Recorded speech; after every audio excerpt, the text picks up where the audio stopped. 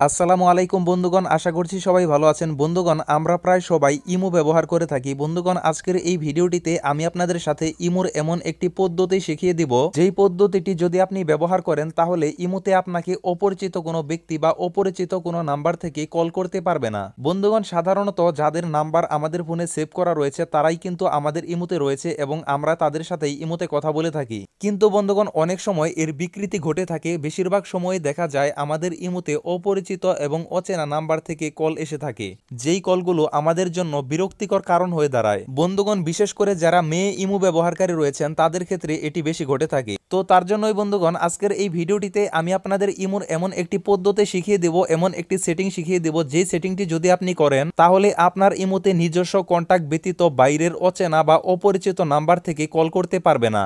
আপনার ইমোতে যারা জয়েন রয়েছে, অর্থাৎ যাদের ফোন নাম্বার আপনার ফোনে সেভ করা রয়েছে, তারাই শুধুমাত্র ইমোতে আপনাকে মেসেজ বা কল করতে পারবে।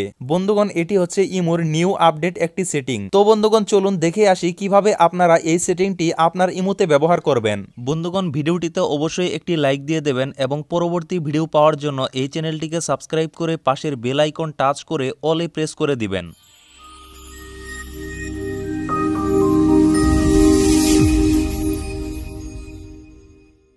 বন্ধুগণ, এই সেটিংটি করার জন্য আপনারা সর্বপ্রথম আপনার ইমোতে প্রবেশ করবেন। ইমোতে যাওয়ার পর বন্ধুগণ, আপনারা নিচে দেখতে পাচ্ছেন যে 3- একটি অপশন রয়েছে।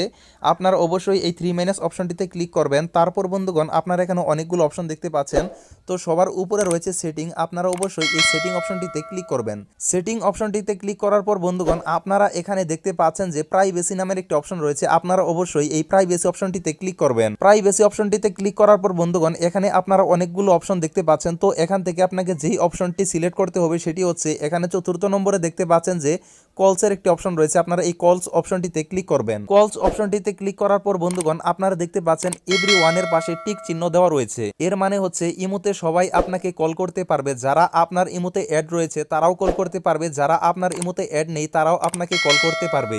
তো আপনি যদি চান যে আপনাকে অপরিচিত কোনো ব্যক্তি ইমোতে কল করবে না, তাহলে আপনি অবশ্যই তার নিচে দেখতে পাচ্ছেন যে মাই কন্টাক্টস একটি অপশন রয়েছে। এই মাই কন্টাক্টসের পাশে টিক চিহ্ন দিয়ে দিবেন। মাই কন্টাক্টসের পাশে টিক চিহ্ন দিয়ে দেওয়ার পর আপনি বেরিয়ে যাবেন। বেরিয়ে যাওয়ার পর আপনার কাজ শেষ। এখন থেকে আপনার ইমোতে অপরিচিত বা অচেনা কোনো ব্যক্তি কল করতে পারবে না।